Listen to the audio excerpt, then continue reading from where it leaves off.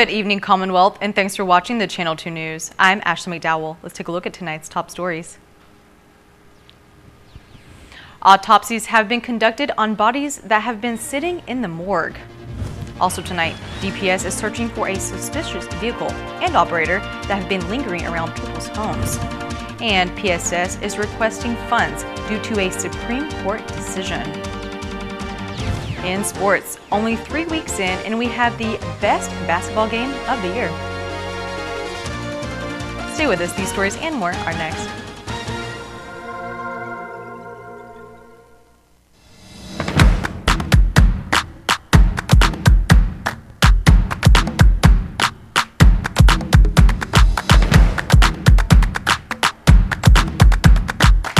The phone you want now on the best network and a plan that gives you endless data on chat, social, and music apps. Tell your Docomo Pacific rep you want now with access. Docomo Pacific, better together. Some conditions apply. A new year. A new decade. Brings new opportunities. At Pacific Insurance Underwriters, we are happy to help. Rest assured, Marianas. At one of Saipan's beaches, this mother lays about 100 eggs under the cover of darkness. She hides her nest as best she can and then slowly makes her way back to the ocean. The eggs hatch and the babies head for the sea, where they will face a daily dose of danger. Just 1 in 1,000 will make it to adulthood. Those that do will one day lay their own eggs. Sea turtles are protected under CNMI law. If you see one that is stranded or if you see illegal activity, call the hotline at 287-8537.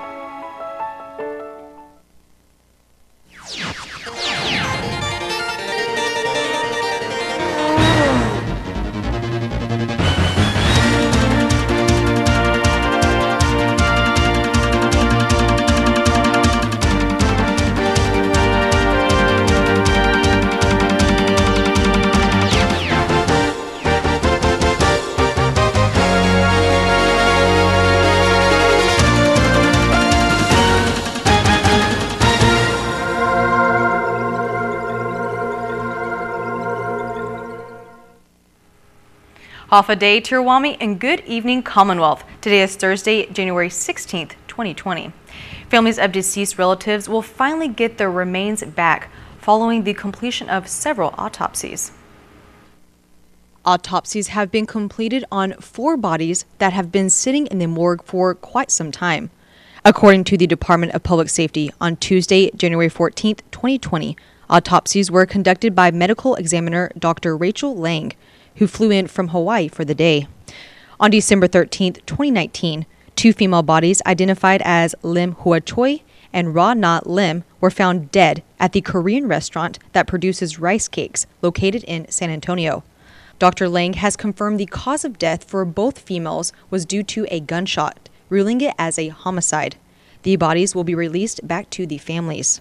On November 25th, a decomposed body was found near Bird Island in Marpi and has been identified as a male. But due to no dental or medical records or missing persons report, the identity is still undetermined. Dr. Lang has also classified the cause of death as undetermined because the advanced state of decomposition.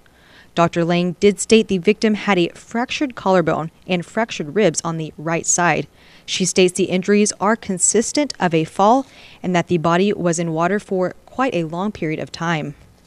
X-rays of the victim's teeth and DNA have been documented in case any records are found in the future.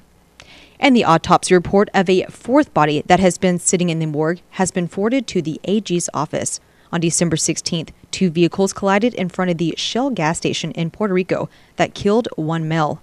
DPS PIO Adrian Pangilinan states the report on the body and name cannot be released at this time, as it is part of an ongoing case. Dr. Lang has been a medical examiner for 10 years. The last medical examiner to perform an autopsy on Saipan was Guam's forensic pathologist, Dr. Aurelio Espinola, who retired in January of 2019. A suspicious vehicle is roaming the streets and around people's homes, and the Department of Public Safety is seeking your help in locating the car and the owner. DPS received a call around 12:30 p.m. yesterday reporting a blue Nissan Versa parked in front of the caller's home in Papago with the front and back plates covered in black tape. The vehicle had black tint and the suspect wore a black hooded jacket. Nothing was reported stolen. Since then, officers have received several more calls reporting the vehicle with the plates still covered in tape, lingering around homes and on the roadways. Police are patrolling the island to find the vehicle. No criminal activity has been reported at this point, but DPS, if you do see the vehicle, to call 911.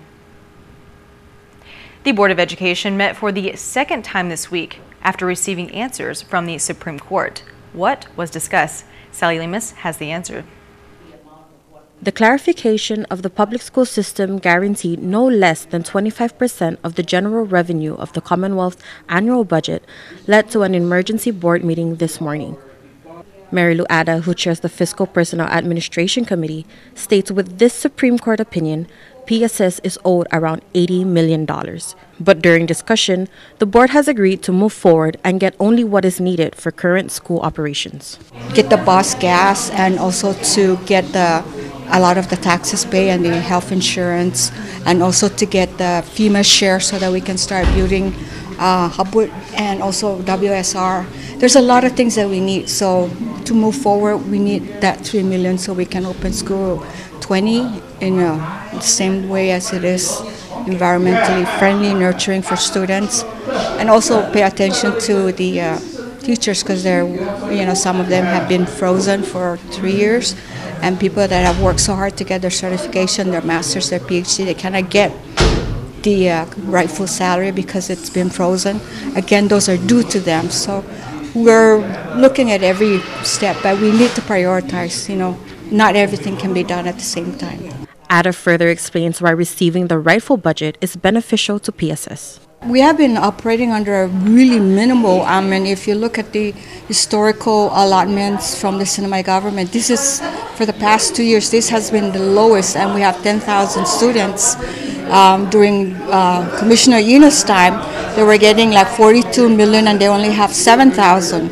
So you see, the cost of having schools and running it has increased, but our allotment and our appropriation has not increased. It has decreased, so we're really running bare minimal. Other board members did insist to collect the whole amount PSS is owed. Commissioner of Education, you also have to keep this in mind that we need to have those monies due for us in order to get back on track with what our mandate is for our school children. Ada explains why PSS will not demand for the entire amount owed to them due to the fact that the government is still recovering. That if we go back and try to reinvent and ask for 25% of the total budget, that means they have to have another budget hearing and reduce all the agencies. We really don't want to do that. We want to work with them that is really workable for both PSS and also the Sinai government. So we don't want to be greedy. We know that the case is on our side, but our main concern now that we got this is to really get back to the schools and give the teachers their needed raise, the certification that we're certified, that they worked hard to get their certification, what's due to them, and really be functional like we did 4 years ago. This is Sally Lemus for KSPN News. Governor Ralph Torres pays a visit to the Federated States of Micronesia for official business.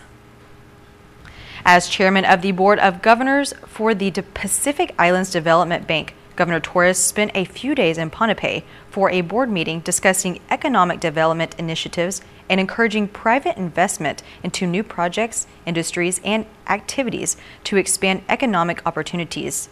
FSM President David Peñuelo also requested a courtesy visit and was invited for the inauguration of the new governor, Reed Oliver.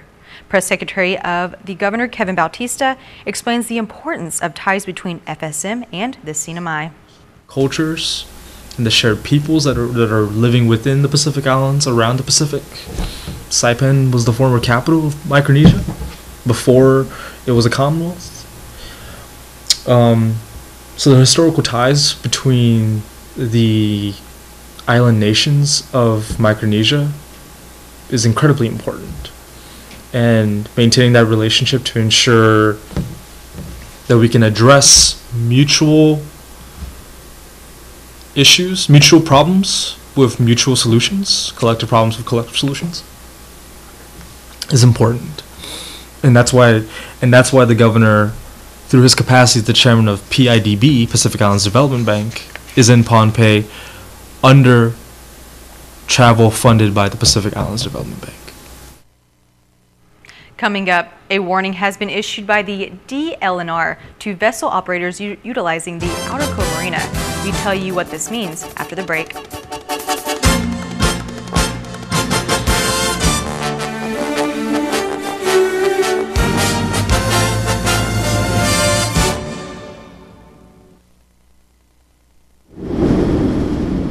Mom, are you sure? What about the shutters? And do you have your medicine? Don't worry about us, love, okay? You take good care of yourself. I'm in love. Yeah, sorry. The power went out, so I had to light up all the candles.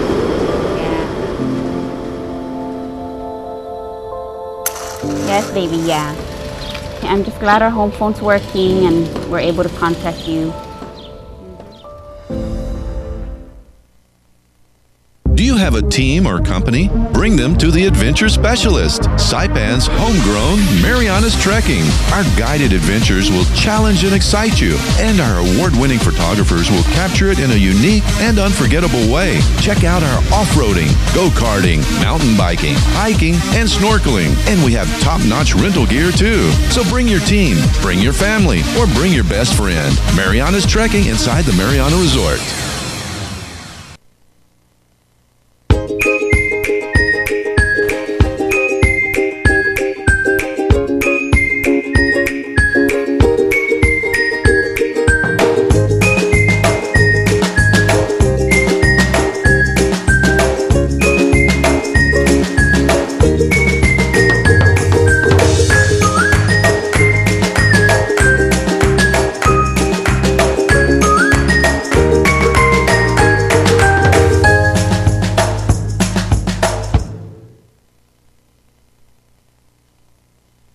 Welcome back to the Channel 2 News. The Department of Lands and Natural Resources is cracking down on operators that are using the Outer Cove Marina and are not paying for the permits.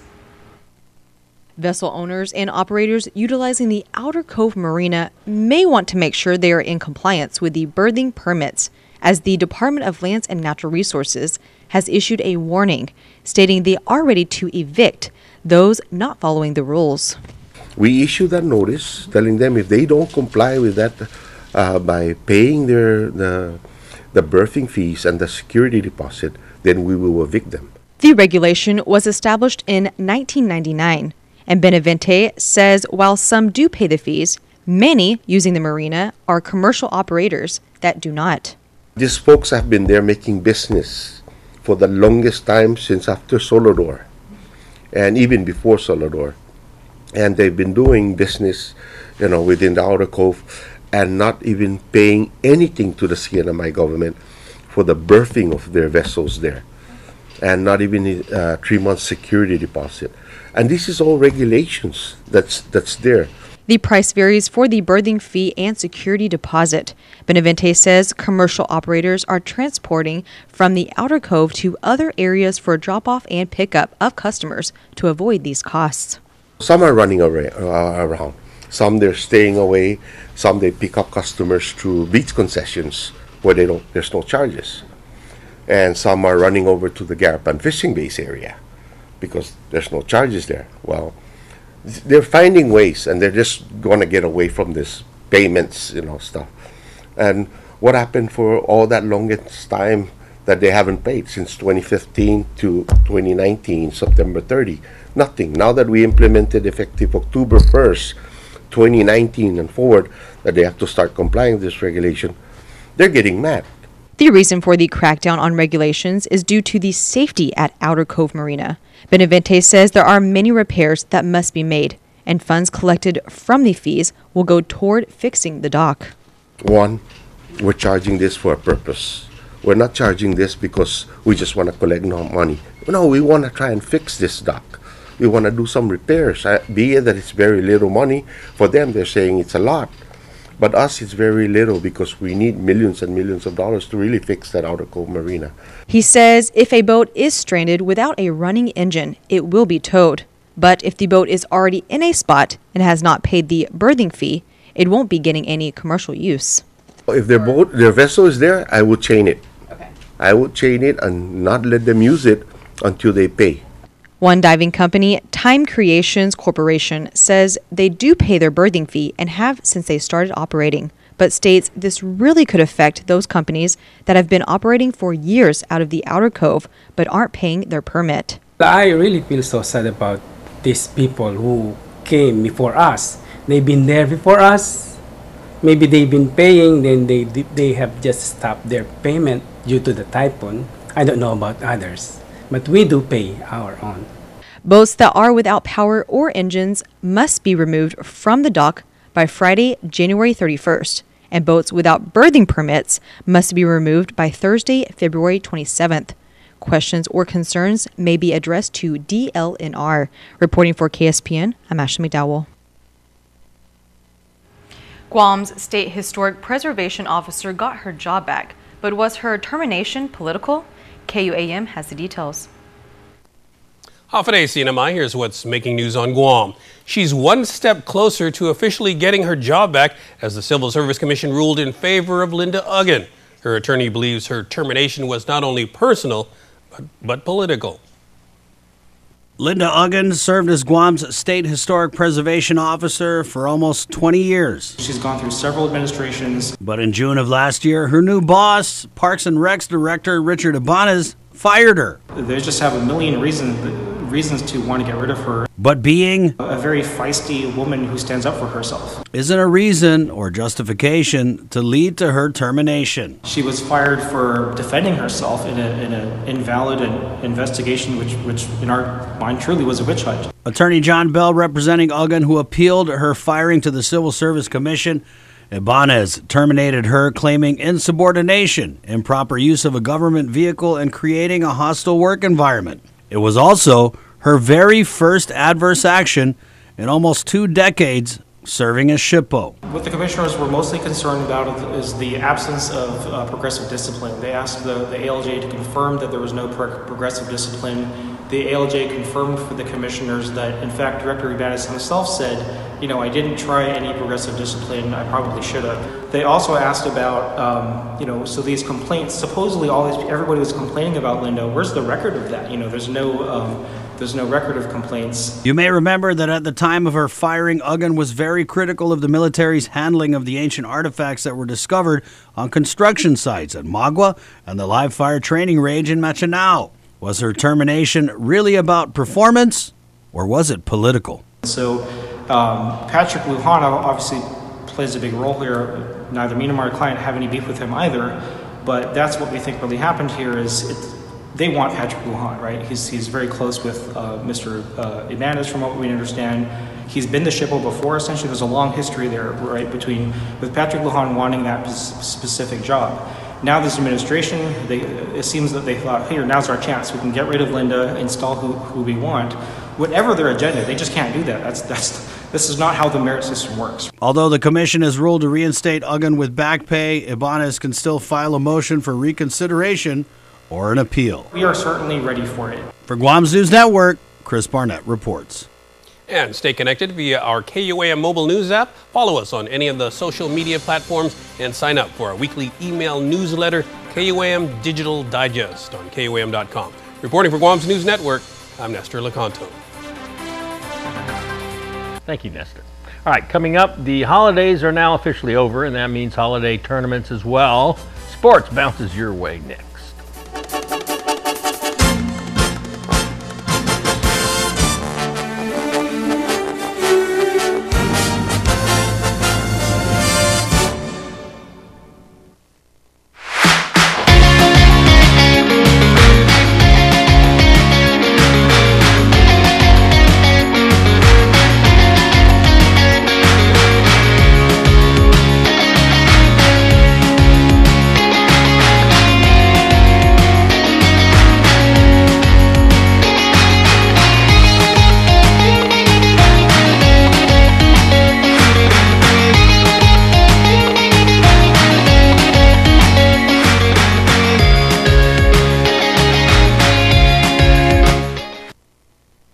watch the Visitors Channel online, on time, anytime at saipantv.com. Where to go, what to see, what to do. Restaurants, spas, activities, and culture. It's all in one place, in high definition, on your mobile device. saipantv.com. Check it out. You deserve more. I know it's been hard. Come on, let's go for a ride. Hi, welcome to Dow Rent to Own.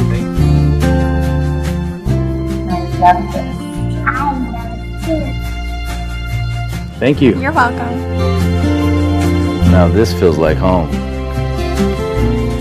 Dial Rent to Own, making lives better since 1987.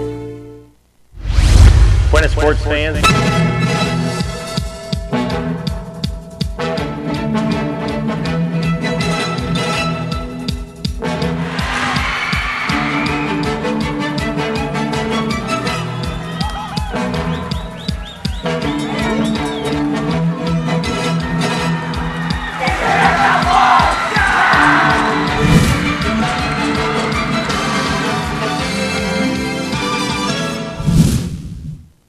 Buenas sports fans on Guam at the BCO U15 CNMI baseball team fell at New Zealand this afternoon 20-9. CNMI 9 errors yesterday, 12 errors today. It's the first game on the big field for them since we didn't have a junior league last year. CNMI falls to 0-3.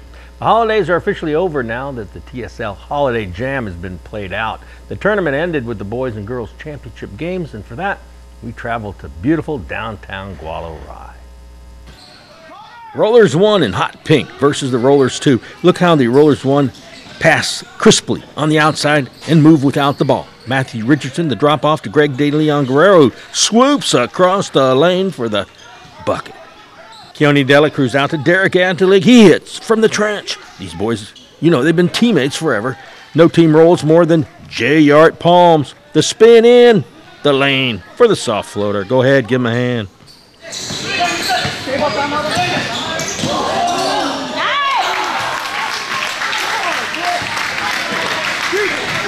Steal means it's break time. Rollers 2, Cowboy Mizutani greases palms. Rollers have so many players in the program.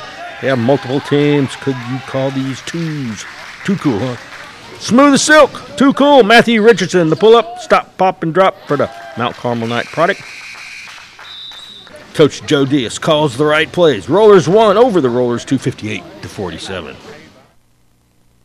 The girls' final was a nail-biting, hair-pulling, breathtaking, gripping, edge-of-the-seat thriller.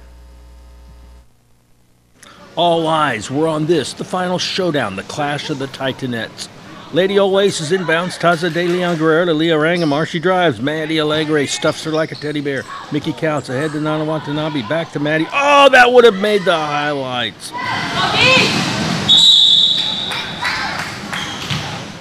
CTSI. Irish Pagarow sees Nana open and she cans the 10-footer for a 7-point cushion. 12 minutes on the clock in the game. Leah Rangamar with the nifty pass to Cass Camacho. She leaves it short, rebounds, and then goes glass. She was the Manta Ray's best player this season. She got good basketball DNA.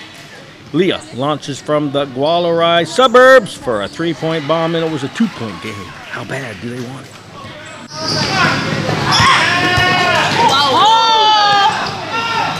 The drink. Your hair.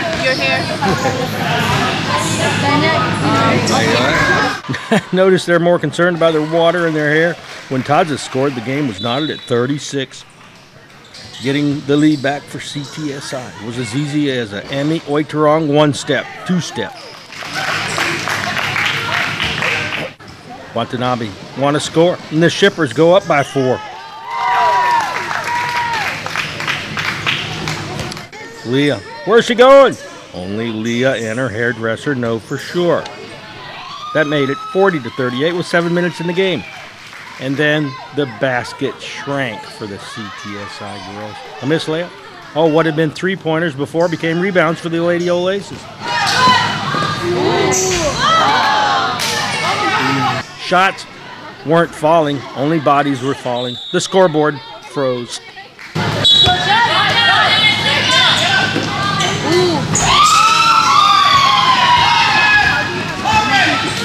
Seemed like after every missed shot, there were collisions and knockdowns.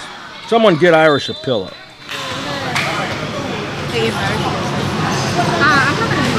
For the game, Connie Camacho. Oh, frustration setting in. Lady Old Aces missed 9 consecutive shots on that one possession. For the game. No. Who wants it? Anyone? Please. Cass. Oh, she wants it. That ties the game with a minute to go.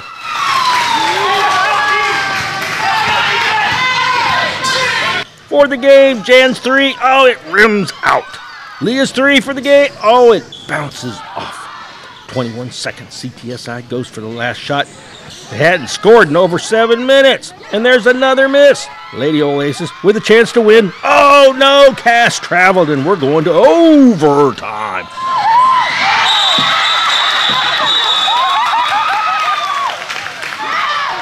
Oh, no, wait.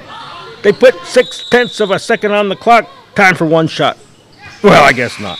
Now we're going to OT. This game was so exciting, tourists didn't want to leave. Connie with the runner. The Lady Old Aces draw first blood. CTIS draws next blood, but their vial was bigger. The OG player hitting from the trench. Irish, the drive, the determination to succeed. She splits the defenders. You think the next time she tries, they're going to let her do that?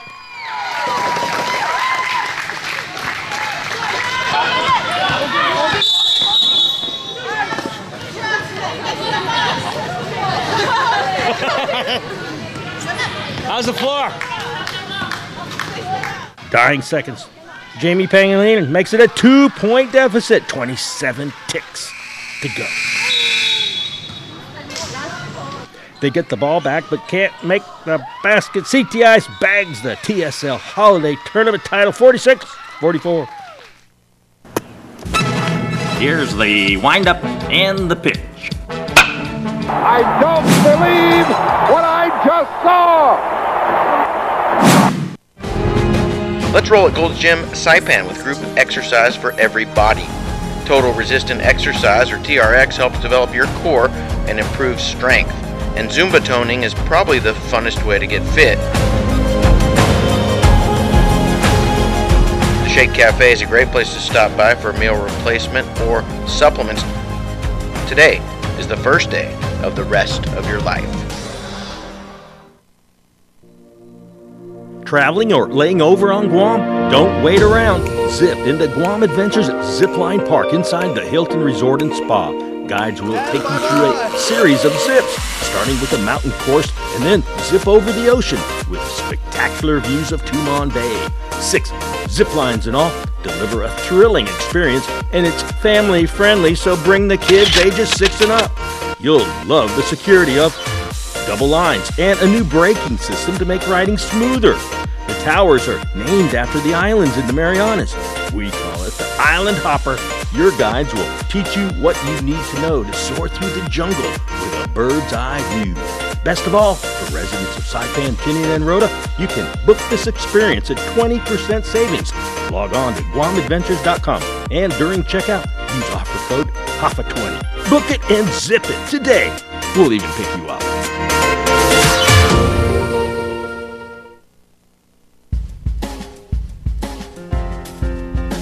Today's high 86 to low 77, just as we predicted last show, if you remember.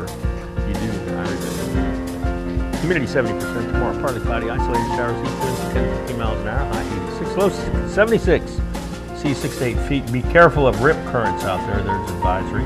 Sunrise 6:46, high tide at Triple Aces, and sunset 6 past 6. All right, thank you, Bob, for that weather report. I think I'm getting my sign right now. Does this mean we gotta roll on out of here? You know what this means? Traveling. We gotta travel. You gotta travel All right. on out of here. Well, I gotta travel on out of here, out of this newsroom. Have a great rest of your night.